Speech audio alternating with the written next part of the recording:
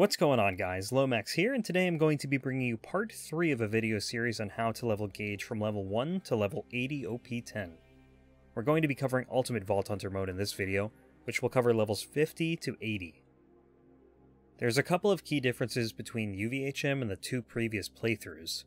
First, in UVHM, everything will now scale to your level. There are things we couldn't do before, such as farming an unkempt Herald off of Savage Lee at level 24 in normal mode, because Savage Lee is around level 10.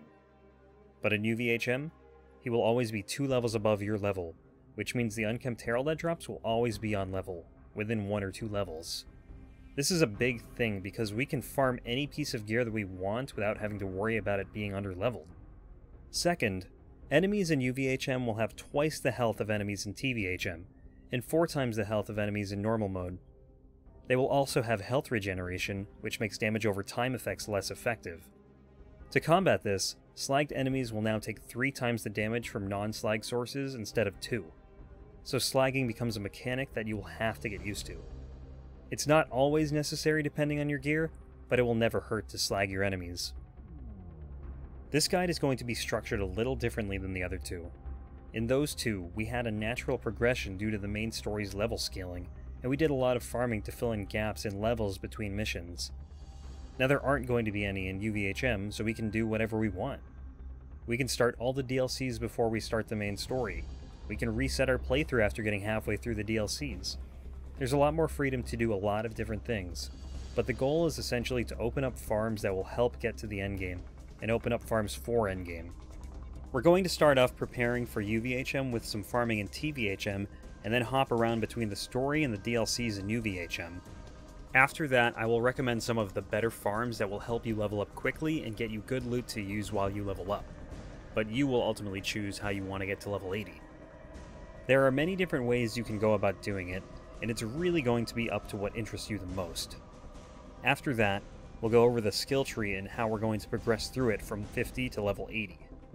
We're not going to cover the skills while we're leveling because I don't know what farms you'll be doing. Again, that's going to be up to you.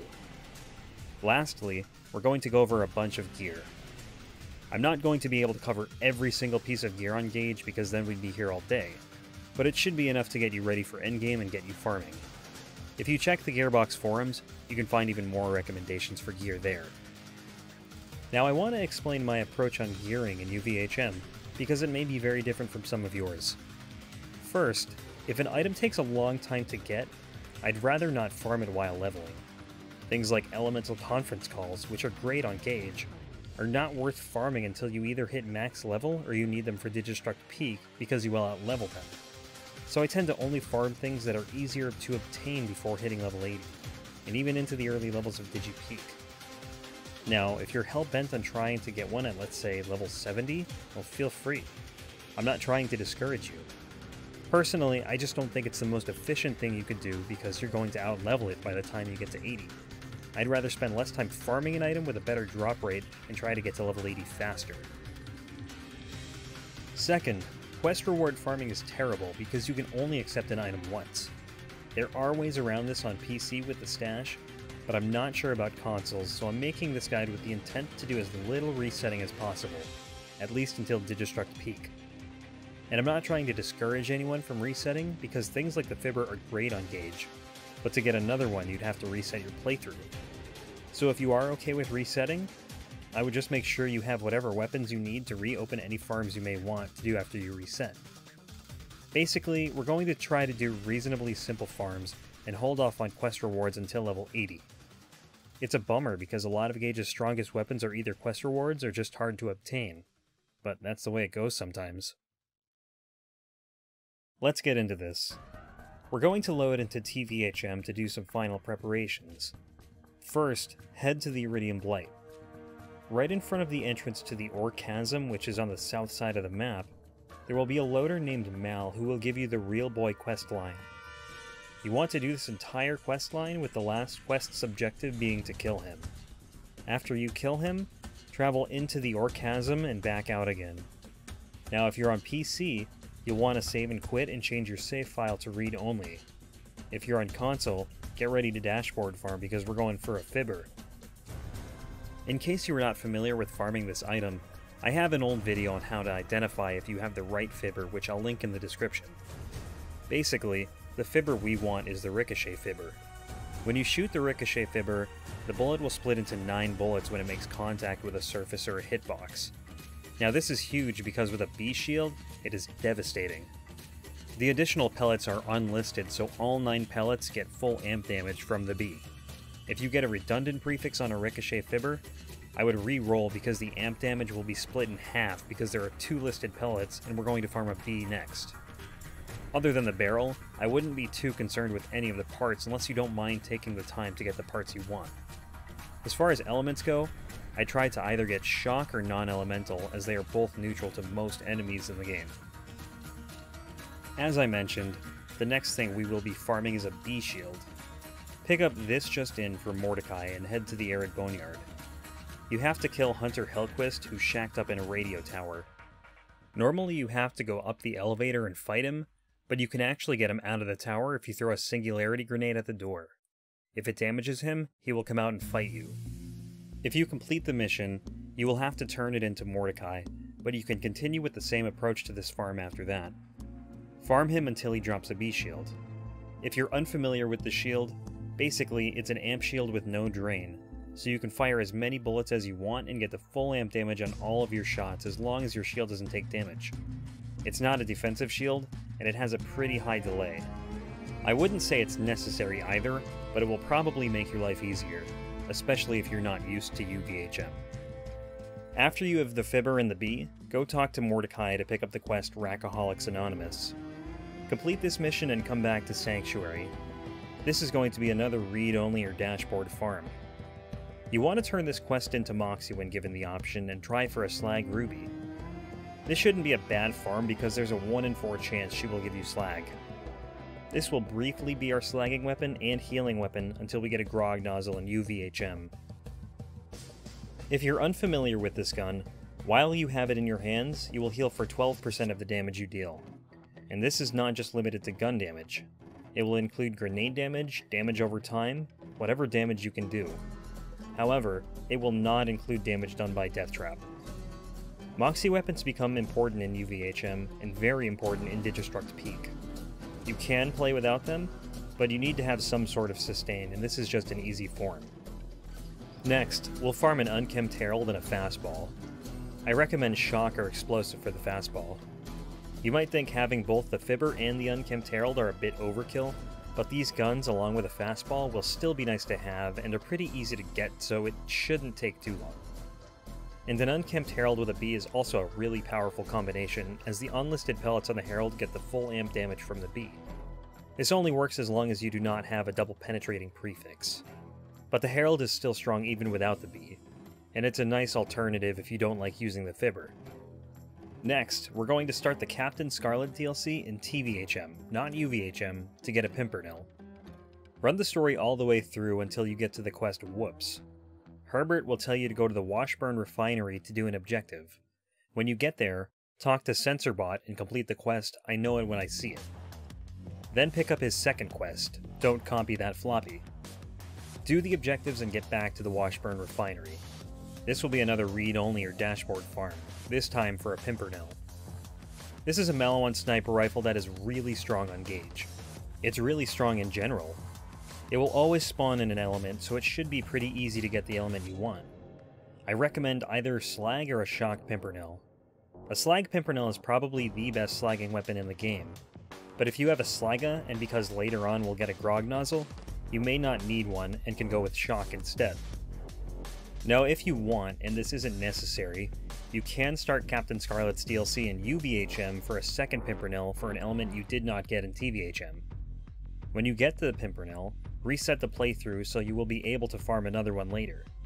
It's important to reset now because you won't lose any access to any farms at this point in UVHM because you won't have unlocked any. So this is one way to get a Pimpernel without resetting any progress in the main story. The Pimpernel does not work like other sniper rifles, with which you want to crit enemies. When you shoot the Pimpernel and it hits something, a second pellet will spawn and project upwards before splitting into 5 pellets that branch out. Instead of aiming for the head, you want to aim at an enemy's midsection or leg to get the full effect of the second projectile. It may take some time to get used to, but this gun is very strong in all characters. With all the gear that we now have, we are ready to start the Tiny Tina DLC in UVHM. You'll have to clear Liarsburg first, but once you do, head to the unassuming docks to start it. Run through the storyline until you get to the Dwarven Allies quest. The Fibber and Pimpernel combined with the Bee should be all you need to get through this, and the Herald should help with any second winding. When you get to the point where you talk to Claptrap about the rune, take it, and then you can talk to him again to pick up the quest The Beard Makes the Man. Starting this mission will give us the Grog Nozzle, the best healing weapon in the game and the only reason we are doing this DLC right now. You can swap the Ruby out with the Grog Nozzle for more effective healing. Make sure you do not complete this quest, as you will lose access to this gun and would have to reset to get this. You will only have it while this mission is active. Now, one other nice benefit of doing this DLC early on is that the treants that were killed earlier to collect the blood fruit can drop a bee. So now we have a new bee farm without having to get all the way through the story to get to Hunter Hellquist. The best way to farm them is to fast travel to the Immortal Woods, and then travel back through the waypoint into the forest so you spawn closer to them. And there are 2 treants here, so you have 2 chances every run to get a bee. Next, we're going to hop into the Hammerlock DLC. Complete all story quests up to the Fall of Nakayama to unlock Candlerack's Crag, and then talk to Hammerlock to pick up the quest Big Feet. You only have to do 3 story quests here, so overall getting to this point is pretty quick. For this quest, you will kill a giant crystallisk named Rouge who can drop a shotgun called the Hydra. This is a Jacob shotgun that consumes 3 ammo per shot with a very high pellet count and a terrible spread pattern, but Gaige can make good use of it because of Close Enough. Rouge is pretty far away from the spawn, but this gun has a high drop rate, so I highly recommend it. It will be a good stacking weapon and can deal quite a bit of damage. After you get a Hydra, start the Mercenary Day DLC. You're going to run the first quest where you save the inhabitants of the town and fight Tinder Snowflake. Your reward for defeating Tinder Snowflake will be a giant chest. Now, if you still have your Lady Fist, you can combine this with a bee to kill him quickly, as the Lady Fist provides 800% bonus critical hit damage, which is amplified by the bee. If you sit in the area by the elevator and are back far enough, he will have a hard time hitting you, which will help keep your shield up. This won't work with the Shock Lady Fist, as he will be resistant to it, so just use either the Fibber or the Unkept Herald and a bee and it will work fine. We're looking for a couple of things here. First, you want to be on the lookout for a rocket launcher to use as a second winding weapon. A Topnia or a PBFG will be your number 1 choice. If you can't get either of those, go for a banded launcher. We will also want a turtle shield and transfusion grenades, ideally in slag. The turtle shield will lower our health to a point where it will be very easy to get above health gate with just a Grog Nozzle with enough anarchy, and having the high capacity combined with blood-soaked shields and unstoppable force should make us pretty tanky. It will also increase the effectiveness of the transfusion grenades because they will heal a higher percentage of our health. Next, you will want to farm Knuckle Dragger for a Hornet, and maybe Treants for a new bee if the one you have is underleveled. This will be an important combo for Uranus in the Fight for Sanctuary DLC, where we'll be going next. Now we're going to start the Fight for Sanctuary DLC. The goal is to complete this DLC because there is an amazing rocket launcher farm in the Raid Boss Arena. But this DLC is tough. New Pandorans are some of the tankiest enemies in the game, and the final boss fight can be difficult. We're going to need a toothpick and a retainer shield for the hidden chest in the Raid Boss Arena, plus a toothpick will be great in the final fight, so you will want to farm at least a toothpick from sandworms when you get to the burrows. If you do the quest The Hunt is Vaughn, you will kill sandworm queens who can drop a toothpick at a much higher rate. The only problem is that they don't respawn, so you will have to read-only or dashboard farm them. If you don't want to do that, you can still get them from regular sandworms, but it will likely take longer.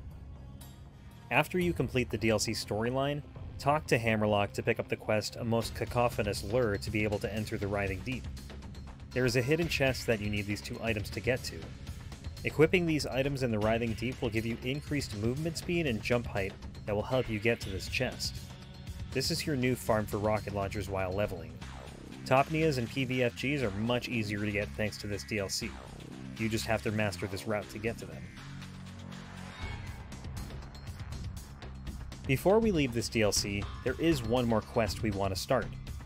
Talk to Moxie in the back burner to pick up the quest Space Cowboy.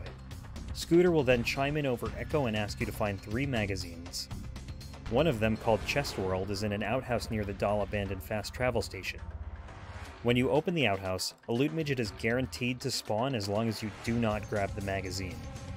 If you accidentally pick it up, either dashboard or Alt F4, you do not want to lose this farm. We're not doing anything with it right now, but we will keep it open for later, so do not pick up the magazine. If you save your progress after picking it up, you will either have to do a different, less efficient loot midget farm, or you will have to reset your playthrough to open it up for farming again. Now we have healing and second winding pretty much covered for the rest of UVHM. The goal now is to get to level 80 and to open up farms for gear we'll need at endgame. If your gear is not hitting as hard and becoming underleveled, refarm on level gear. I recommend trying to leave any quest reward farming for max level so you don't have to reset your playthrough when you get there. If you farm unkempt heralds, hydras, new launchers, and hornets, you can get by for most of what I'm going to recommend to farm. Of course, there are other weapons you can farm, and we'll go over those at the end. These are just all easy farms with a low time investment. The one quest reward I'm going to recommend you pick up is Moxie's Endowment. This is a quest reward from the Good, the Bad, and the Mordecai. It's a relic that will increase the experience you earn from combat, so it will help you get to level 80 faster. Before we dive into the farms, I want to talk about how Gaige is meant to be played with this build. When you load into a game and start with no anarchy, you have to be patient to get your stack count up. Jacob shotguns are good stacking weapons because they have a low mag size and you are constantly reloading them. And if you get a kill with one, you have a chance to get 4 stacks from the kill and ensuing reload with Typecast Iconoclast. And Rational Anarchist will give you a nice head start too. If you're not comfortable using Jacob shotguns with low anarchy, use something else until you can go in on a pack of enemies. There's a reason we got the Pimpernel before we entered UVHM. The Herald can also work from range, but the projectiles are slow, so your ideal target will be stationary or running right at you. The Fibber with a B will also be a good option, as with close enough, the ricocheted projectiles will target an enemy. Once you have enough stacks, you'll want to play aggressively. More so if you have a really high stack count because you'll be inaccurate from range. You'll have to get a feel for when you're strong enough to go all in, but if you have a good launcher for second winding, you should be able to use that should you go down. Keep in mind you do want to be aware of your surroundings. If you go full Rambo into a large group of enemies, you can still go down. And the problem isn't being able to get a second wind because you'll have more than enough damage to do that. The problem is repeatedly going down and having an instant bleed out and fight for your life, resulting in lost stacks. If you go down more than twice in a short amount of time, take cover, heal up, and reassess your surroundings before going back in. Unstoppable Force will help with this because when you get a second wind, you will get a large increase in movement speed to help run for cover. I want to mention a mechanic in the game that becomes more important in UVHM, especially in the OP levels, and that mechanic is health gating. If you are above 50% of your max health, then a single attack from an enemy will not put you into fight for your life. That is why the use of healing weapons becomes very popular in UVHM. The Grog Nozzle has the highest percentage to heal up any Moxie weapon and can slag, so overall it's a fantastic utility weapon that we'll be using for a while. So what's the plan to die less? First off, I wouldn't use a B shield unless you were using a Fibber or a Lady Fist because it's not a good defensive shield. Save it for bosses.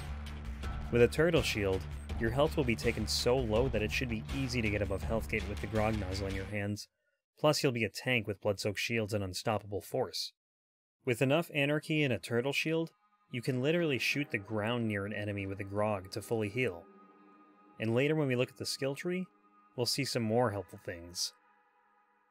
Grenades are often used in tandem with the Grog for healing. Because fastballs are so powerful, hitting an enemy with one holding the Grog can put you at full health. Transfusion grenades or Tesla grenades also pair well with the Grog, and transfusion grenades are great with a Turtle Shield. If you don't want to rush in, you can always sit back with the Fibber and a B and shoot the floor and walls and things will probably die. As long as you continue to upgrade your B, you can use your level 50 Fibber all the way to level 80, but it will be useless the moment your B goes down. And don't forget to slag things. If you have enough Anarchy and your gear is on level, you may not need it depending on the enemy, but it's a good habit to get into. Stack management is also going to come into play here. Most guns past 200 stacks are going to be hard to use unless you are in an enemy's face. There are exceptions such as the Fibber and the Conference Call due to the nature of how these guns work, but for the most part, you shouldn't need more than 200. I'm not saying you can't go above it, but again, you will have to face tank enemies. Don't forget about Discord if you have too many stacks. It will give you bonus accuracy and fire rate, along with health regeneration that may be helpful depending on the situation. Now we're going to go over some of the better farms to do. We've already covered 2 of them. The first being Tinder Snowflake and the Mercenary Day chest. This is a great farm for new gear. It's not the most efficient experience-wise, but you will get a pretty decent amount and you will get a literal train car of loot with guaranteed shields, grenade mods, rockets, and class mods, along with various weapons. For the fight itself, remember to use the Lady Fist if you have one with the B. Like the Fibber, you can use a low-level one with the B, and as long as the B is up and on level, your Lady Fist will still do a ton of damage because the damage is coming from the fact that you have a B. Uranus is the other farm here. He gives pretty decent experience and drops a ton of loot. You will have to go to the fast travel at the other end of Helios Fallen and save and quit after reaching it in order to spawn there. Once you do, Uranus is only a short walk away. For this farm, I recommend a Hornet and an on-level B, both of which are pretty easy to farm. If you are on PC, McZafford is arguably the best farm in the game for experience as you spawn right next to him and probably won't have to deal with slow load times that console players experience. You can get to 80 in just a few hours of doing this farm, but it will be a grind. You will want a slagging weapon for this farm, and I recommend a Slagga or a Slag Pimpernel. A Grog Nozzle will work, but it won't be as efficient because of the drunk effect slowing your fire rate. If you are going to start this farm, I recommend getting either a Shock or Explosive Fastball first because you can one-shot him if he's slagged. You can run the Clan War questline all the way up to the Showdown as we did in UVHM, but do not pick a side yet. If you slag Mick, one fastball should take him down. The benefit of not picking a side means that when you run out of grenades, you can look for more nearby without anyone shooting you. Now the fastball will eventually fall off after a few levels, and you won't be able to one-shot him, but you can grab a Maggie that he drops and use that instead. It's a slower kill, but it's sustainable all the way to 80 because he will just keep dropping better Maggies as you level up. Slag him up and then fire the Maggie until he's dead and then repeat as long as you like. On PC, it takes somewhere in the range of 10 to 15 minutes to gain a level depending on how quick your reflexes are. If you do this method for a few levels at a time, just keep in mind that any gear you had will be underleveled. The Maggie is a strong gun though, so it will help you out, and there are no enemies in the Writhing Deep, so farming a rocket launcher will be easy as long as you have your toothpick and retainer. Pyropete's Bar Brawl is the console-friendly version of the McZafford farm because you don't have to keep loading into the game. I highly recommend getting either a Shock or Fire Topnia for this one, and a PBFG in the same elements if you can't find a Topnia. I also recommend getting an Absorption Shield from the Mercenary Day chest or Uranus. You will also need a low-level Logan's Gun. For this, you can go back to normal mode and farm Wilhelm. Shoot your feet with the Logan's Gun while wearing an Absorption Shield to regenerate rocket ammo, and now you don't have to waste money at an ammo vendor buying rockets. You'll have to start the Torg DLC to get to Pyropete's Bar. There's nothing too challenging before the bar, so any items we've gone over will work here. Once you get to Pyropete's Bar, you'll have to do Bar Brawl Tiers 1 and 2 first. Once you've done these 2 missions, you can pick up Tier 3 and repeat it as many times as you want.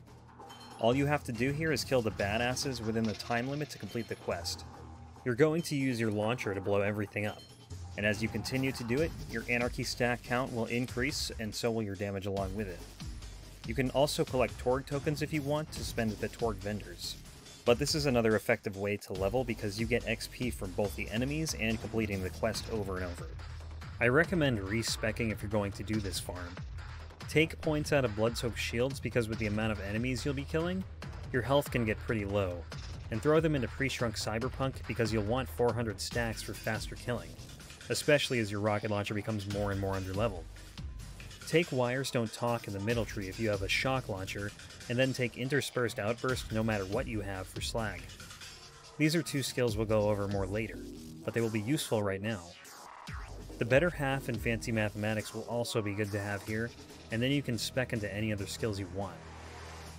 There's another good farm you can do in the Arid Badlands. Basically, you can run through the whole area looking for rabid skags and tubby skags, the latter of which are important for farming at level 62 and above for legendary class mods and specific pearlescents. Along with the skags are Bonehead, who can drop a bone shredder and a number of chests. Saturn is also here if you have the gear to kill him, but if you don't, he's probably not worth the time investment. As I mentioned, tubby farming will be important at level 62 and above, especially since we'll be looking for a legendary anarchist class mod. There are a bunch of other places to tubby farm, so don't feel limited to the arid Badlands. Basically, anywhere you can find stalkers, skags, varkids, or spider ants are areas you can find tubbies. You can also get tubby midgets in some areas, and even tubby bones in the Tiny Tina DLC, but the arid Badlands is the most efficient place to farm. The last method I'm going to show takes place in the Bloody Harvest DLC. For this one, you need to complete the first quest from TK Baja and fight the Bloody Kingpin. After you complete the quest, you can farm Jack-o'-lantern. Now for this, you'll want a Ladyfist and a bee. You want to crit him in the head until he's dead, which sounds easy enough. But this fight can be tricky because he has a lot of minions that can attack from range and he can heal. I recommend picking up the yellow candy that can drop, as it will give you movement speed to help dodge attacks. If you can get the body down, his head will pop off and fly around. When this happens, you want to grenade jump out of the arena and make your way back to the save point to reset the fight. You get a lot of experience for downing the body, and can repeat this as many times as you want.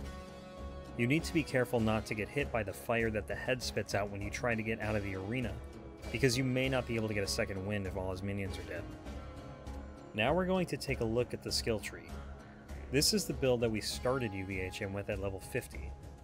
Now we're going to do this a bit differently compared to the first two parts. I can't show you what your build should look like at certain points in the story because everyone will be in a different place. I will show you the final build and how we get there though. At level 51, we're going to put the last point into more pep. We started speccing into this in TVHM and now it will be maxed out. At level 52 through level 56, we're going to spec into Myelin. For every point, this skill grants shock resistance at 6% per level, which is not amazing, but it also increases our shield capacity by 3% per level. This capacity increase is not great for the bee because it means it has more to recharge, but it is nice for turtle shields which already have a large capacity. Also, with blood-soaked shields and unstoppable force, it should be harder for enemies to break through our shield. At level 57, we're going to throw a point into Shock and Awe. This is a cool skill that will set off a shock nova every time we reload. Paired with Jacob shotguns or any low magazine weapons, you'll be setting off novas every few seconds that can apply a dot effect. This also will give you more efficient healing when paired with a grog nozzle. With a turtle shield, you can essentially face tank enemies as long as you are shooting your grog at them to ensure you keep reloading. At level 58 until 61, we'll be speccing into Electrical Burn. With this skill, anytime we apply a shock dot on an enemy, there will be a chance that a fire dot is applied to the same enemy. It is a pretty small chance, but it's not the worst skill to take here, and it actually is okay against fleshy enemies. This will also amplify the effects of Shock and Awe and give you more damage over time to help you out even further with healing. At level 62 until 66, we're going to spec into Wires Don't Talk. This is a great skill that buffs all shock damage by 3% per point. It's like having a miniature built-in Bone of the Ancients, which is an important relic that we'll cover later.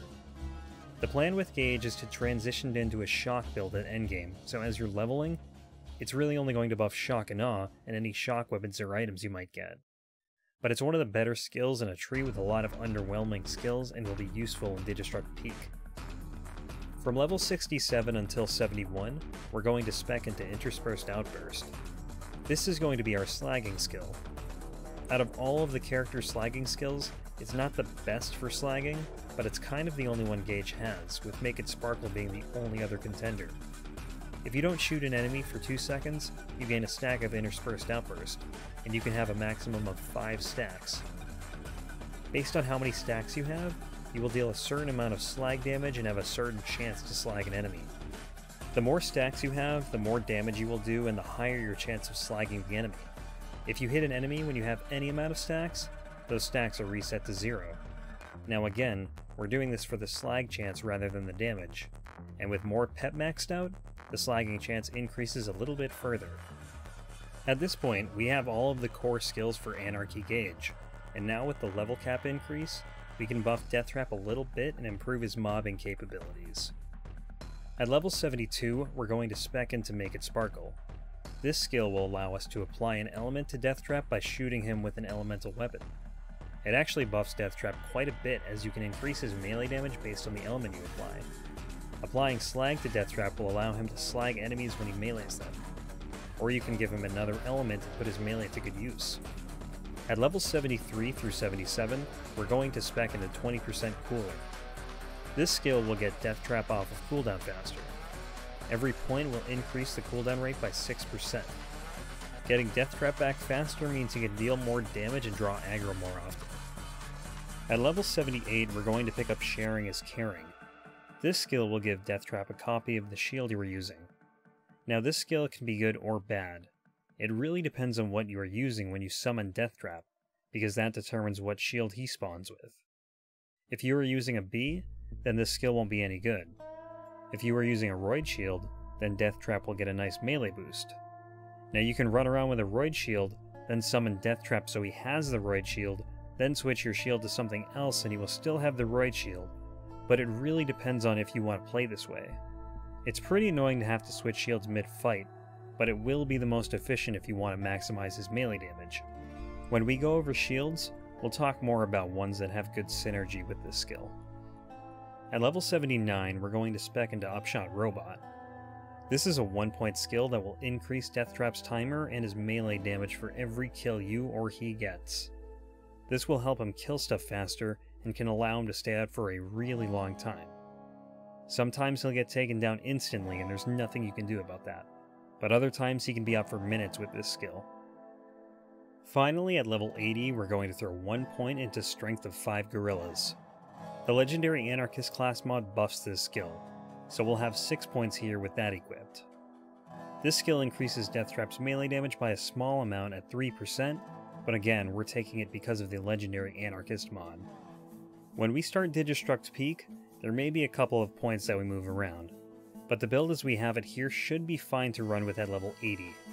With a legendary Anarchist class mod, you'll be flying around, running from enemy to enemy and crushing them. Meanwhile, load up Deathtrap with an element and watch him go to work. His damage may surprise you. Now that we've covered the skill tree, we're going to talk about some good gear for Gaige. In the interest of time, we're only going to cover at maximum 2 pieces of gear per weapon or item class, and we're going to keep it to items that are easier to obtain. There are a lot of good items for Gaige that are hard or a pain to farm, especially ones from raid bosses, that we're not going to cover in this video. Some we will cover in the next video as we go through Digistruct Peak, but I will put a spreadsheet in the description with a whole list of gear to try along with their drop sources, including uniques, legendaries, seraphs, and pearls that we're not going to cover in this video. I encourage you guys to watch other videos and check out other sources for more information on gear. One important thing to keep in mind in UVHM is that matching elements against enemies is key to dealing the most damage possible. Dealing fire damage against flesh, corrosive damage against armor, and shock damage against shields will be the most efficient. Shock and non-elemental damage types are neutral to flesh, explosive and shock are neutral to armor, and non-elemental is neutral to shields. By neutral, I mean you get no benefits or penalties for using these elements on these enemies. When you're farming for gear, this is something you want to have in the back of your mind because at endgame, it often means farming guns in multiple elements if they can spawn with more than one. Now for the gear. The first assault rifle we're going to cover is the Hail. This weapon is a unique Vladoff assault rifle that fires projectiles in an arc pattern. After a certain distance traveled, the projectiles split into 2. This gun is a quest reward from completing round 5 of Fink's Slaughterhouse. It also happens to be a Moxie weapon and always spawns with an element. It takes some time to get used to using this gun because of its strange bullet trajectory, but it can deal a lot of damage and is useful for raiding. It has an innate critical hit damage bonus and additional splash damage. The second assault rifle we're going to cover is one we mentioned earlier, the Toothpick. This weapon is an effervescent assault rifle that fires 10 projectiles for the cost of 6 ammo. It is a very strong weapon introduced with the Fight for Sanctuary DLC. Paired with a mouthwash relic, it can pump out a ton of damage. The only downside to this gun is that it only spawns in fire. This one drops from sandworms in the Fight for Sanctuary DLC. The first pistol we're going to cover is the Fibber. We mentioned the Fibber already, but I want to bring it up here because it's such a good item on Gaige. It's a Hyperion pistol that is given as a quest reward from Mal for completing a Real Boy Human. The Fibber itself is not a hard weapon to get, but it can be more difficult to get one with the right barrel and element. Again, we're looking for the ricochet barrel indicated by having the highest base damage on the gun card. Luckily, you can spawn right next to Mal in the Iridium Blight to make this farm much easier. The second pistol we're going to cover is another one we've mentioned, the Hornet. This is a dull pistol that always spawns with a corrosive element. It comes from Knuckle Dragger in the Windshear Waste. The best way to farm this is to enter the Windshear Waste from the southern shelf. Then you will be right next to Knuckle Dragger and ready to farm. The reason I mention this one over other pistols is because it's really easy to farm, and it's also a great weapon in Digistruct Peak and against armored enemies in general. The Hydra is the first shotgun we're going to cover. As a reminder, it's a unique Jacob shotgun that drops off of Rouge and Candlerack's Crag after completing the mission Big Feet in the Hammerlock DLC. This one has a high drop rate, but it does take some time to get to Rouge. It has a really high pellet count and will help you gain stacks quickly. It will be most effective by firing it directly in an enemy's face, as it has a pretty wide spread even without Anarchy. The second shotgun we're going to cover is the Conference Call. This is a legendary Hyperion shotgun that can either drop from the Warrior or from the Handsome Sorcerer in the Tiny Tina DLC.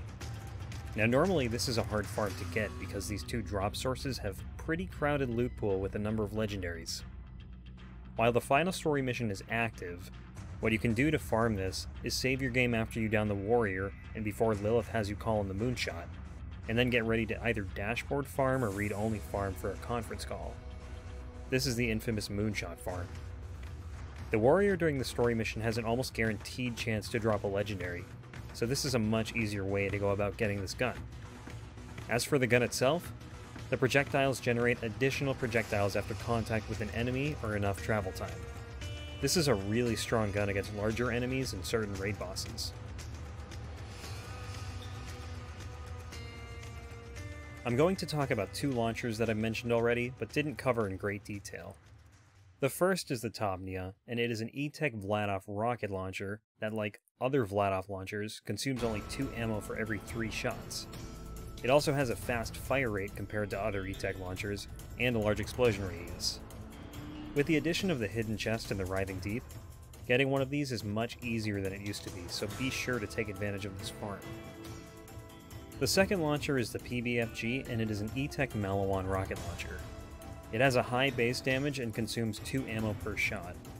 Like the Topnia, it also has a large blast radius. Again, this one can also be found in the hidden chest in the Writhing Deep. The Lascaux is a unique doll SMG found in a pool of water in Frostburn Canyon. It will spawn in the same place every time you enter Frostburn Canyon, and might be the easiest farm in the game. It will always be non-elemental and has a high burst fire count with a large spread. Because of close enough, Gaige can take advantage of the wide spread, but it is most effective while shooting someone from point-blank range. The Bone Shredder is a unique SMG that drops from Bonehead in the Arid Badlands. It fires 3 bullets at the cost of 2 ammo per shot and has a high magazine size and low accuracy. If you can get an elemental one, you can do some pretty decent damage with it. The first sniper we're going to look at is the Pimpernel from Captain Scarlet's DLC. Now we talked about this one earlier, but this is another really strong choice on Gaige. It has great synergy with the Nth Degree as the additional pellets that can hit count towards the end count. Overall, it's just a really strong gun no matter how many stacks you have. Once again, you can get it from completing the mission Don't Copy That Floppy given by Censorbot in the Washburn Refinery. Another sniper rifle brought to us by the Fight for Sanctuary DLC is the Hot Mama. This is a Jacob sniper rifle that always spawns in fire.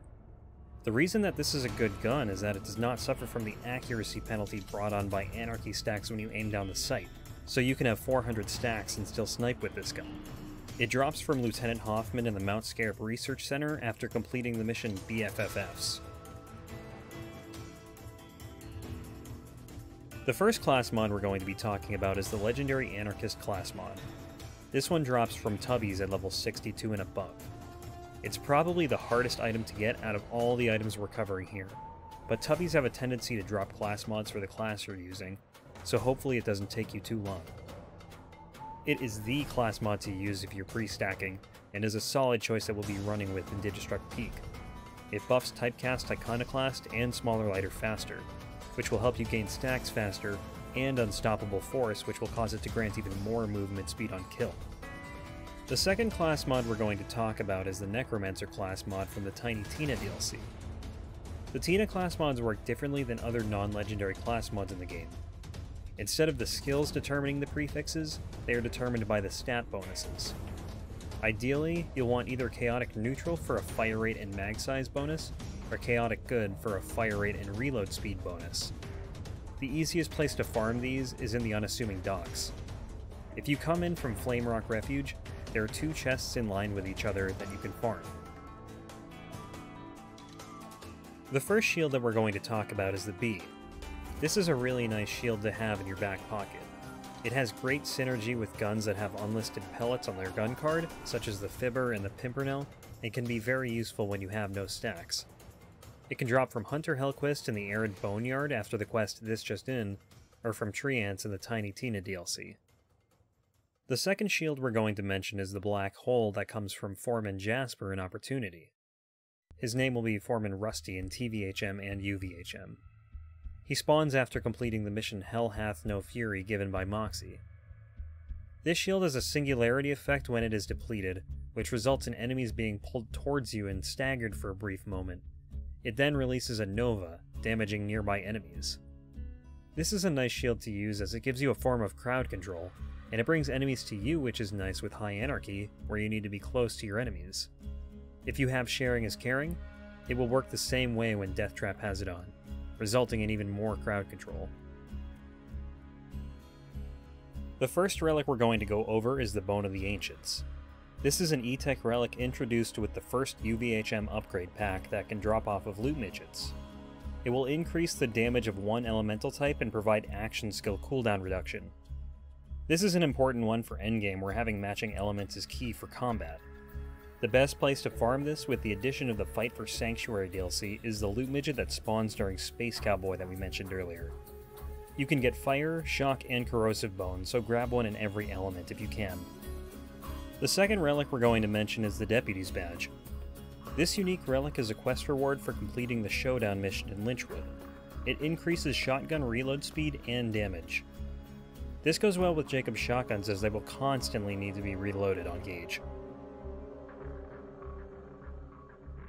The first grenade we're going to talk about is the Chain Lightning from the Tiny Tina DLC. This one drops from Badass Sorcerers. The most common place to farm them is in the Lair of Infinite Agony. We're using this one mainly as a healing grenade, as when paired with a Grog Nozzle, you will heal instantly as this grenade will impact nearby targets and chain through multiple enemies. It can take down shields of most mobs pretty easily, and overall is a solid utility grenade. The second grenade we're going to talk about is the Electric Chair from the Fight for Sanctuary DLC that drops from Uranus. This one is a Tesla grenade that shoots out multiple child Tesla grenades and ends with a giant shock explosion. It's a solid grenade that can be used for healing or damage. The only downside to this grenade is that it will always have a lot of delivery. Again, in the interest of time, there are a lot of weapons and items here that we are not covering. We'll see some additional items when we go through Digistruct Peak, and go through those then, and others you can find within the spreadsheet in the description below. That's going to wrap it up for this one, guys. Hopefully this helps you with the leveling grind, and next we're going to try to tackle Digistruct Peak. Thanks for watching, guys. I'll see you in the next one.